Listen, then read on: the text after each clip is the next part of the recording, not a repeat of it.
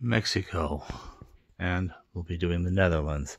But before we dive in, first we have a small bit of housekeeping left over from the previous one, which was Liberia. Somehow I managed to miss probably the most interesting Liberian coin of all, this 1833 Liberia, and turns this way, 1 cent. From the American Colonization Society, founded 1816.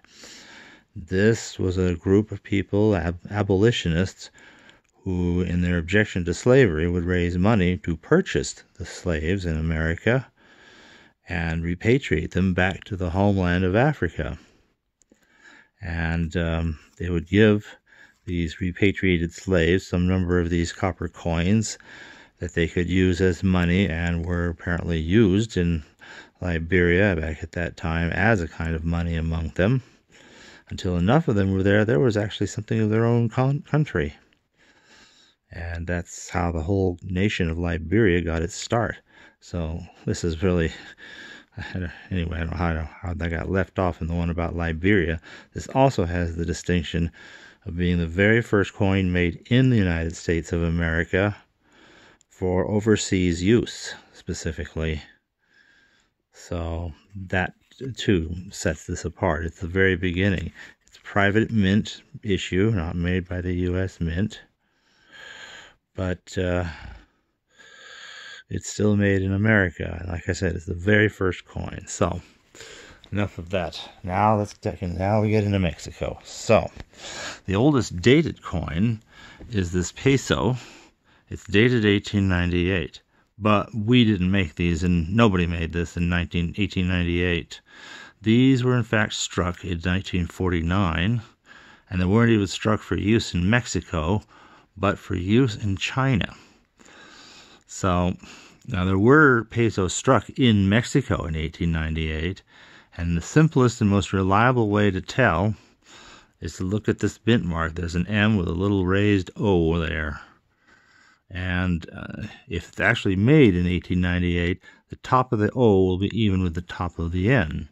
But here you can see the top of the O is much higher. In fact, about the middle of the O is even with the top of the M. So that right there. You can also tell by counting the denticles going all the way around, but that's very slow and tedious and probably not quite as reliable. The back's also pretty straightforward. Now, what was the story of these? Why are we making Mexican pesos for China? Well, we're talking 1949.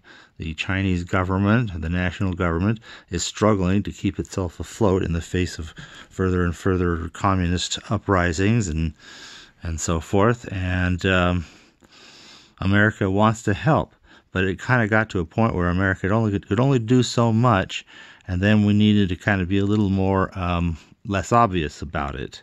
So we wanted to bring in a whole bunch of Mexican pesos, which, as long as they're old enough, or at least the date on them says they're old enough, were considered acceptable in China. So we made about 2 million. Mexico made about 8 million. As it turned out, the 2 million we made here in San Francisco were, so far as we know, probably all destroyed. If there's any exception, I think the only way we'd know is if it had a pedigree, like somebody at the San Francisco Mint were to keep one somewhere and say, yes, this one's from the San Francisco Mint. We have no information as far as the dies. Presumably the dies would have been the same. So, meaning that this coin would almost certainly have been made in Mexico. But it's the closest thing we can do to have a stand-in for what was, in fact, also made in San Francisco to the tune of about 2 million strikings. So the Mexican ones, I understand, did get there. Unfortunately, it was all to no avail. China was already past recovery and instead went communist that year, and that was it for that. Now, we did actually begin working with Mexico for reals, however, in 1906. Now, none of these coins are made uniquely in Mexico. Let's start with this 50 cent. So this is a 50 centavos, and apparently there may be some slight variation on the tail or shape of the 9 and or the 6 on some of these 1906, and I'm not even sure what denominations necessarily. You see between the 5 and the O there, and above centavos, there's a little M. They always have the M mint mark. They always have an M mint mark somewhere on the coin, even though that whether they're struck in Mexico or struck in America or anywhere else. I guess that's just a matter of where the dies come from. But anyway, some of these are in San Francisco, some in Mexico. One can never really know for sure, except maybe from very subtle die variations. Like I said, maybe something on the shape and tail of the 6 or 9 might be some hint. Krauss-list variations. One or the other might be from Mexico versus America. Same story for that and or this. Again, in this case, Philadelphia Mint did make some 5 peso coins. So 5 pesos. And there's our M's, nice big letter here, 1906. And there we go, Estados Unidos Mexicanos. There we go, real Mexican gold. And they struck these both in Mexico and in Philadelphia. And the same goes for this 10 pesos, 10 pesos. And again, I'm not sure if there's a clear way to delineate whether the dies are from, whether the coins are struck in Mexico or in America. Something about the looks of this one just gives me this vague gut feel that this one might have in fact been struck in Mexico, but that's a gut feeling. I couldn't prove that on anything. This one looks somewhat different and might be one struck in Philadelphia, but again, these are subjective guesses on my part. I don't really know. Officially, there's no die variations recognized by which they can be recognized, whether it's from the United States or from Mexico. Now, when it came to the next year, we were done making gold coins for the Mexico, but we did make a 20 centavos and a 50 centavos. And in this case, as it turns out, both of these have a die variety in that you look at the part of the 7 that goes down is the top flat, and then there's the 7 kind of pointing down. And if you look closely, it's slightly curved. And the same goes for here. There's also a version of each of these coins where it's laser straight. And by all evidences, the laser straight ones were struck in Mexico. The slightly curved ones were struck in the United States, even though in both cases they have the M mint mark. So these M mint marks, well, again, just mean they're made from the mint in Mexico. But this one is the most unusual one in that it is unique in being the only one of these foreign coins made in the United States for foreign use that was struck at the New Orleans Mint. A pity it doesn't indicate that in any way on the coin beyond this slightly curved 7. But this was struck in New Orleans, their one and only stint at making coins for overseas use, at a time when they're only going to be around a couple more years before they close down for good. But at least at the moment, they're a going concern, and they were called upon to make this one coin. This one, however, was not struck in New Orleans, but some in Denver, some in San Francisco. By all evidences, the dies sent to both are identical, and there's basically no way of discerning whether one of these was struck at Denver or at San Francisco, so it's basically just one coin for both mints. Well, after that, Mexico met up with some political instability, and for a while you had a lot of little states kind of each going their own way. And during that time, the state of Durango contracted with a private company in the United States, believed to be the Denver Novelty Works. At least that's how it's reported in Alton Barton, and I have no more current information on that. But as you can see, this place was contracted to make a 1 centavo and 5 centavos for the Estado de Durango. So the state of Durango, one single state within Mexico, that had kind of become like its own nation for the time being. And as you see, the 1 cent is actually made of aluminum, and the 5 cent is made of brass. These are Republica Mexicana. As you can see, there's actually fairly nice specimens all said and told of these very obscure coins. Well, as we get back into the 1930s, Mexico again seems to be returning to some measure of political stability, and once again the United States is enlisted to help them make their 50 centavos. And now all 3 U.S. mints plus the Mexican mint are making these. If you grabbed one of these at random, the odds are probably about 5 out of 6 they'd be from the U.S. But I don't know if there's any clear die variety that will tell you whether one of these is made in Mexico or in America, and probably nothing for the various mints of America. So this one, again, my subjective guess is I have a funny feeling just from the look of it that it might have been made in Mexico, but I could be wrong on this. There's no clear die variations I can point at to say, yeah, this is the Mexican or this is the American version, if indeed there is a die variety at all. Now, that's all that's reported in Alson-Barton from Mexico. However, after the time of Alson-Barton, there was yet one more, and that was, we didn't make coins, but we did make coin blanks, planchets, at our mint. So the Denver Mint made a whole bunch of these things here for these 50 centavos, and then Mexico struck them into coins like you see here. And they made a bigger one for the Mexican peso at that time. Both of these are just copper nickel coins, no more silver. So these are both blanks made at the Denver Mint and then turned into coins in Mexico. So that finishes out Mexico. Now let's move over to the Netherlands. Now the Netherlands had we made some coins for the homeland. Unfortunately, there's a lot of tough stories about this, and some of these are either rare, and one is so rare I don't even have it here.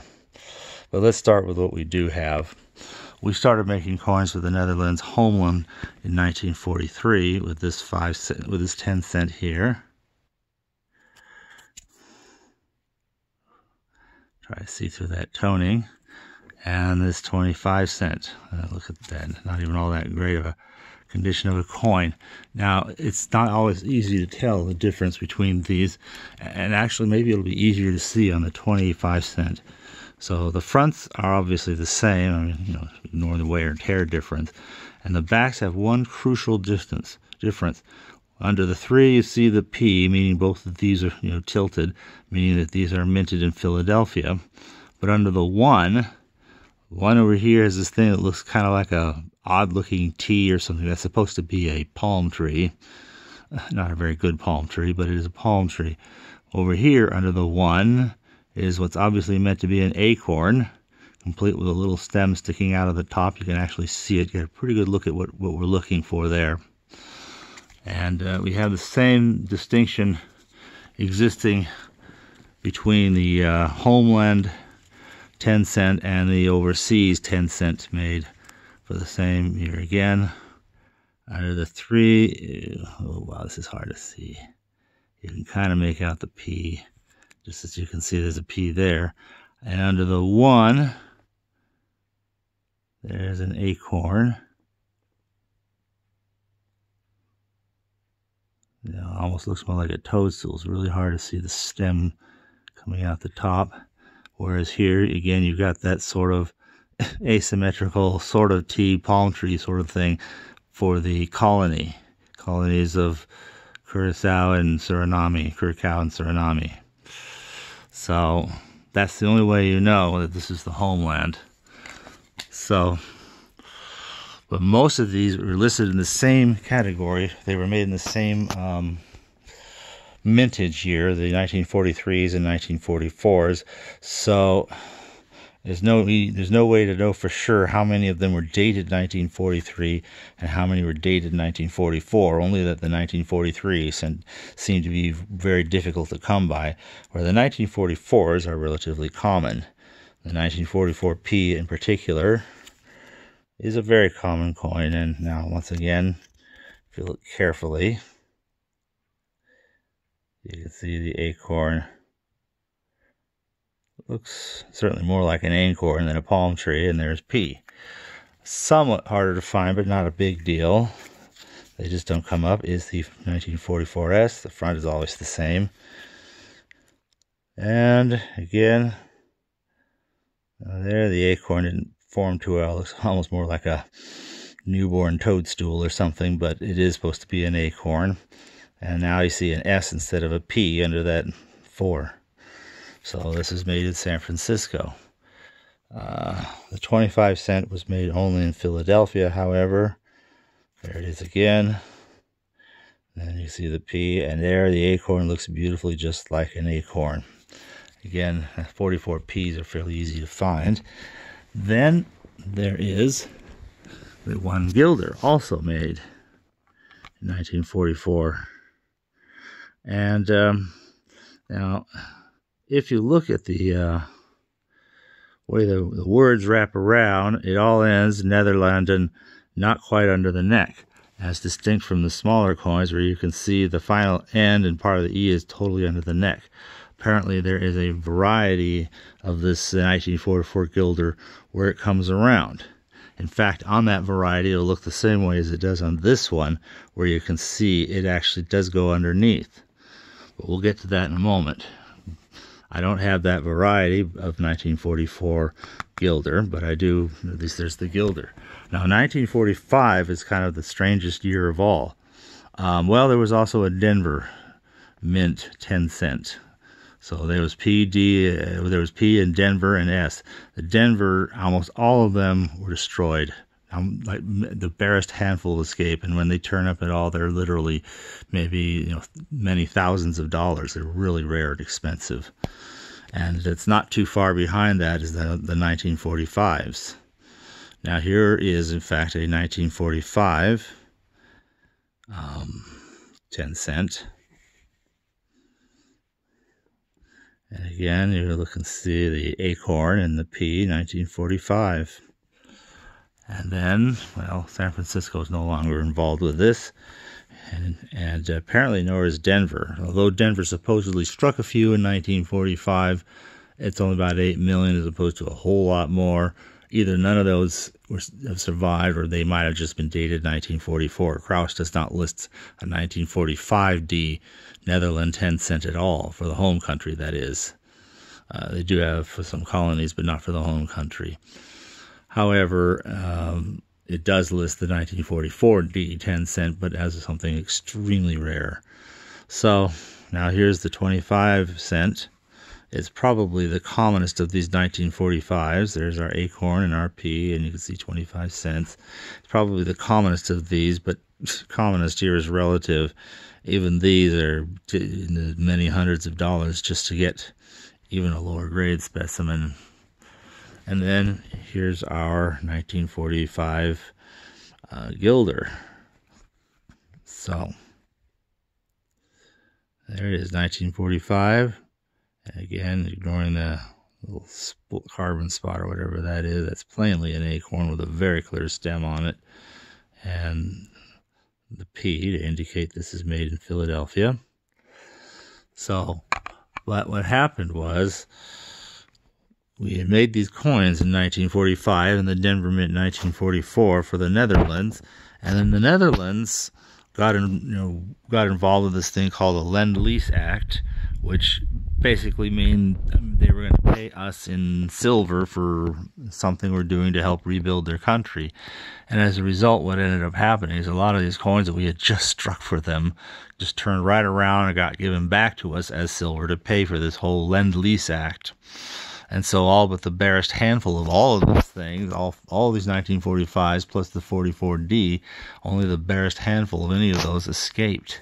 So this would be, thousands of dollars. So would this be, and this is, at least high hundreds or into the thousands as they get to the better grades. So these are 1945s are pretty rare. Anyway, except for the 1944D 10 cent, this represents, and the die variety for the 1944 guilder, that would represent the sum total of what the United States Mint made for the Netherlands.